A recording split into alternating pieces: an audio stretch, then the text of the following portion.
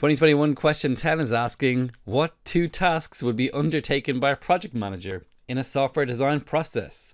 Okay, easiest way to do it is just to think of you and two of your buddies making something, a project in school. Like, who's in charge of what? What's there to be done? And I'm sure you've done it. So here's a problem. You're sitting and the bell is always late. Everyone's kind of like standing by the door expecting it to go. And then there's just all that waste of life adds up. You're probably not going to be able to fix the bell system because the tannoy system is from like 1980s. So you're going to build a fake bell app. It has to cost €20 or less, ready in less than a week, inconspicuous and easy to use. So they're the customer requirements. Maybe another student has decided to pay you to do this. So the first thing, I suppose, whoever's in charge is going to have to come up with some kind of like a project timeline, of when it's to be done. They're going to decide who's doing what. So in this case, I'll say Ada is the project lead. She's going to do some of the coding, the codey part of it, the back end. Charlie's very good at art and prides himself as a Microsoft Paint master. Or maybe he's going to wireframe it, just pen and pencil, maybe crayon, or maybe he's going to write in the blood of his enemies. It's really up to him. He's the front end developer there. So testing Tim is going to do QA. He's that one group member who hasn't showed up for 4/5 of coding classes. So he'll just do the testing and the documentation. He can write about his day. And Ada's going to do the Kanban chart. This is going to be the little, I'll show you one. Here's one I made. So, she'll be like, what have I got to do here? I've got to get cookies. So she might say this is resolved or delete this issue or whatever. So they keep track of things on their timeline here in some kind of project management software like GitHub. And then the other guys are going to go on to, Thunkable. Here's one I made. Here's what I made earlier. So somebody will be in charge of the front end and someone will be in charge of the back end. In this case, the back end is not text coding. It's just literally a block that says, play this sound. So I just stood up at the end of the lesson and recorded this with my phone. But now, when you press go and press play, there we go. It plays the bell very loudly.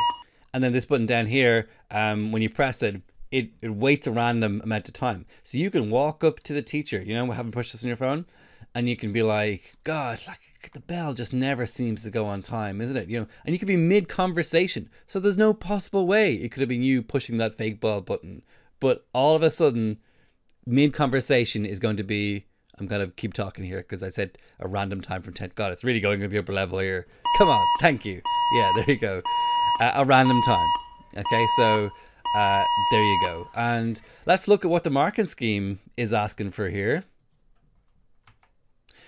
Agree requirements with the customer. We talked about that. Ensure the system is delivered on time within budget. €20, great budget.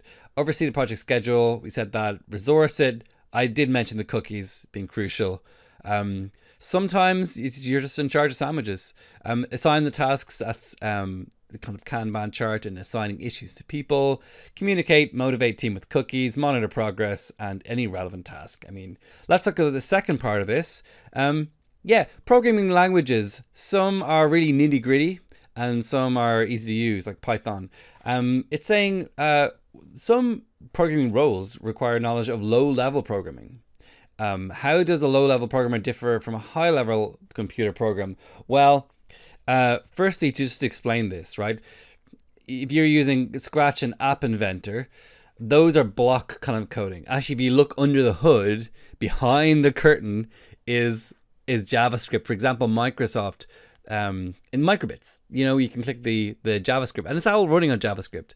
And they are examples of high-level programming languages. But actually, if you pull the curtain back further, a lot of those, will go and they'll turn that English words like print into some sort of assembly language. And that assembly language will, be made up of ones and zeros. That's kind of the machine code. And thank goodness you don't have to code like with machine code, because you literally have to, you'd have two keys in your keyboard, which would be 1 and 0. And then those ones and zeros, operate the actual circuit boards on the hardware itself.